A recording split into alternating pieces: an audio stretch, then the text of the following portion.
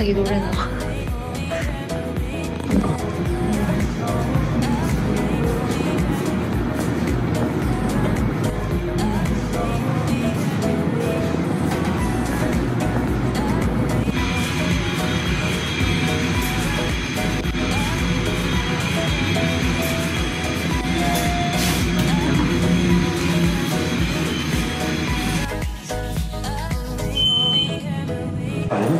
From your phone. So you just come up here and do the code, and then you operate it and you pick your coffee from here. That way we're not touching the screen. There are sanitizers, we just ask that you sanitize before. Yeah. You want to watch sports or whatever, you pick a channel. As part of COVID, that you keep your social distance in these areas. We do have our concierge who's watching all the areas at all times. Here.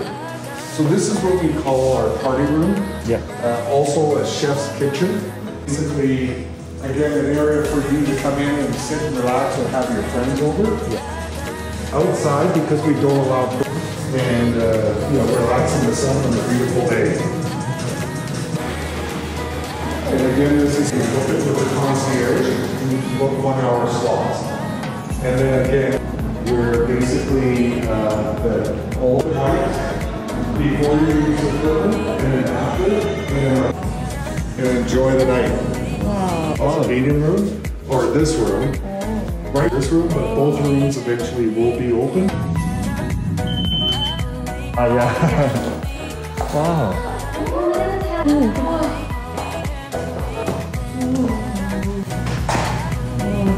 It's so nice. You're outside. Oh.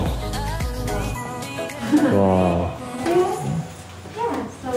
Make sure you leave this on here, okay? Oh, yeah. Yeah, and then you have your keys. Yeah. Yeah, that's fine. Yeah.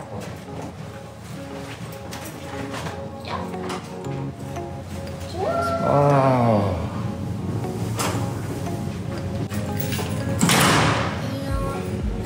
Oh, so nice.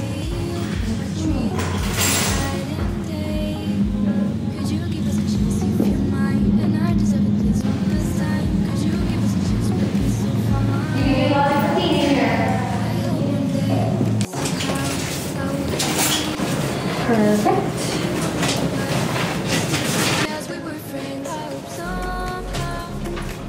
This was our last, this is the last one, yeah.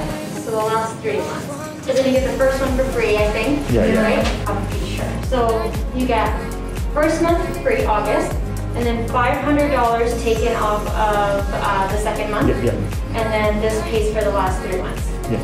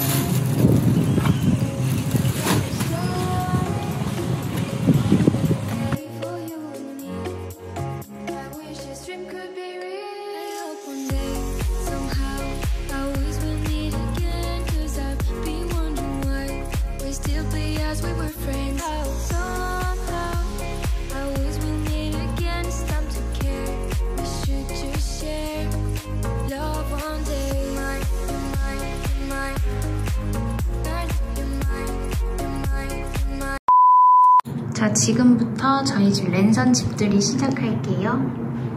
저희는 이렇게 카드키 형식으로 집에 수립할 수 있고요.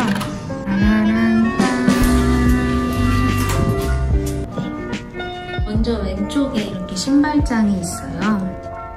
저희 이 신발장 월마트에서 한 단에 30불짜리 2단 구매한 거고요. 이쪽에는 저희 액자랑 저희가 자주 사용하는 향수를 뒀고요. 이거는 이렇게 티 보관함으로 쓰려고 사이먼스에서 구매한 그릇이에요. 다음에 반대편에 보시면 이렇게 세탁실이 있는데 이쪽 편에 보시면 저희는 약간 다용도실로 사용하려고 이렇게 준비를 했어요. 다음에 어디에 작은 장을 사가지고 세제랑 이런 청소용품들 보관했습니다.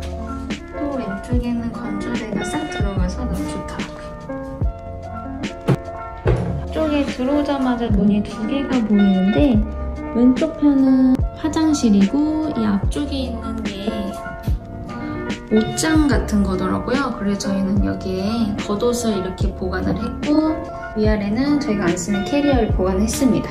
이렇게 가시면 여기가 저희 집 거실입니다. 일단 뷰가 이렇게 너무 좋고요.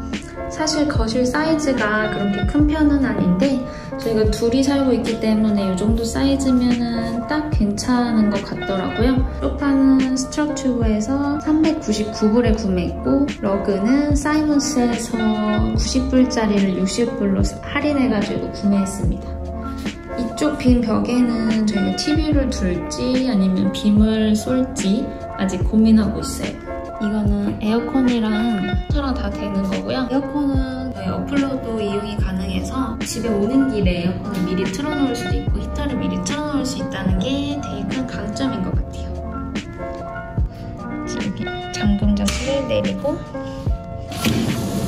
문을 열면 바깥으로 나갈 수가 있어요. 와, 비행기 간다. 저희는 20층이어가지고 이스트 쪽에 위치해 있어서 이쪽에 높은 건물이 많이 없고 이쪽 편에는 다운타운이어서 캘거리 타워가 보입니다.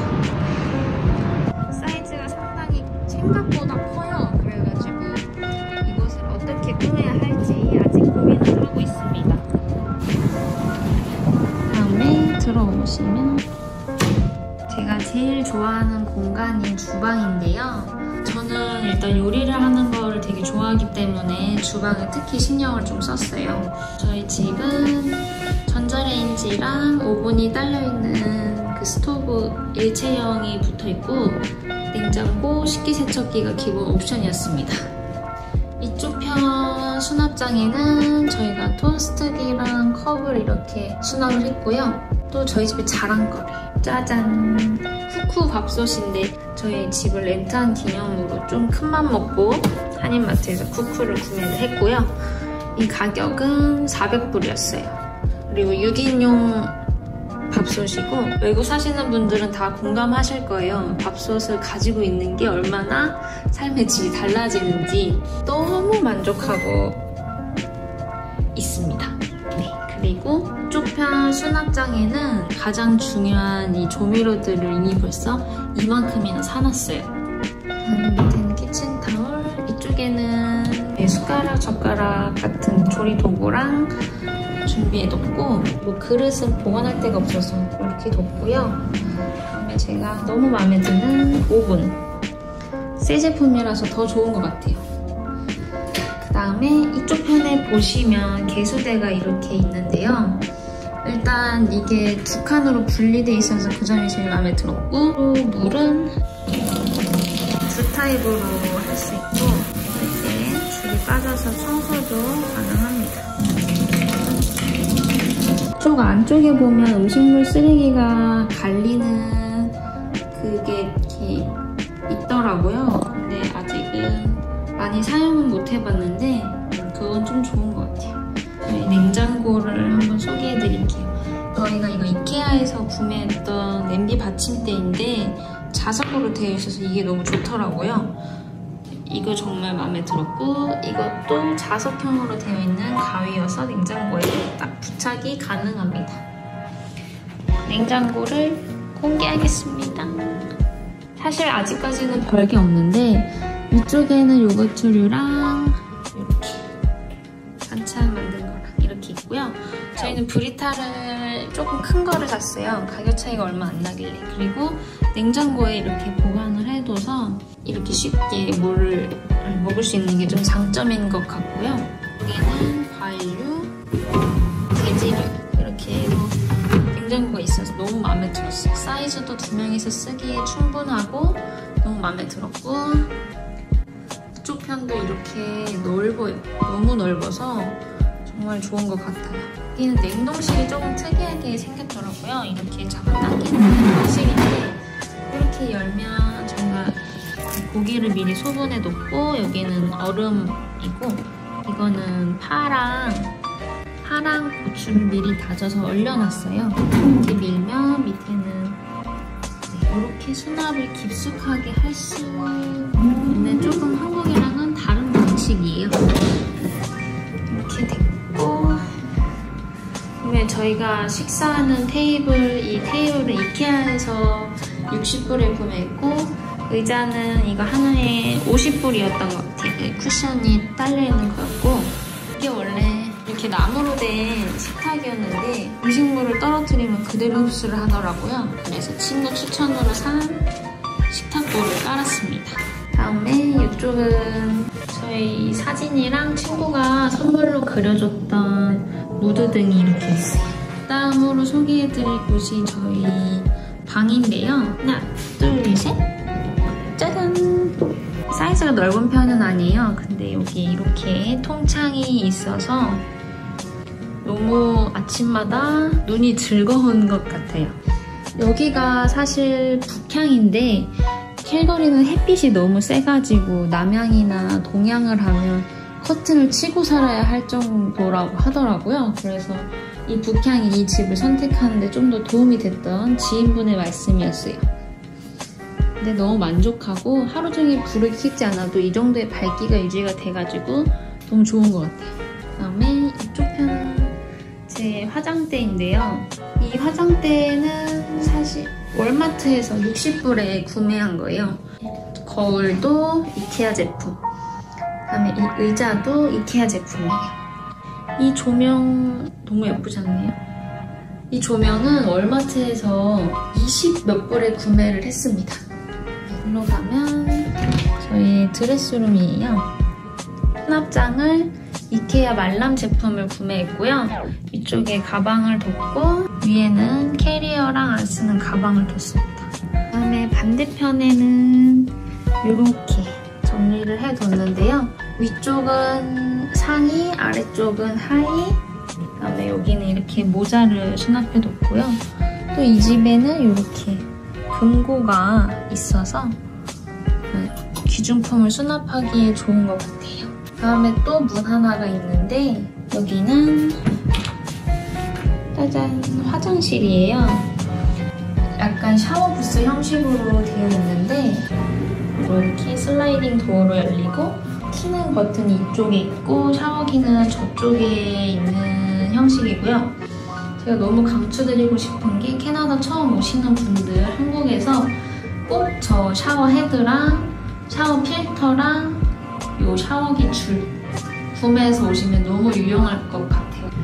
이쪽에가 세면대예요.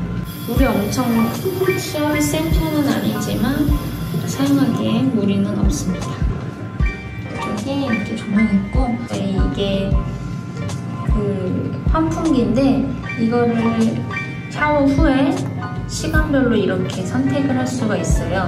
그러면 20분, 40분, 60분 뒤에 자동으로 꺼지는 시스템인 거고요. 이런 게 너무 좋았던 것 같습니다. 이쪽으로 이렇게 나가면 아까 봤던 현관이에요. 화장실에는 문이 2개가 있는 형식이고요. 이렇게 해서 저희 집 랜선 집들 끝내겠습니다.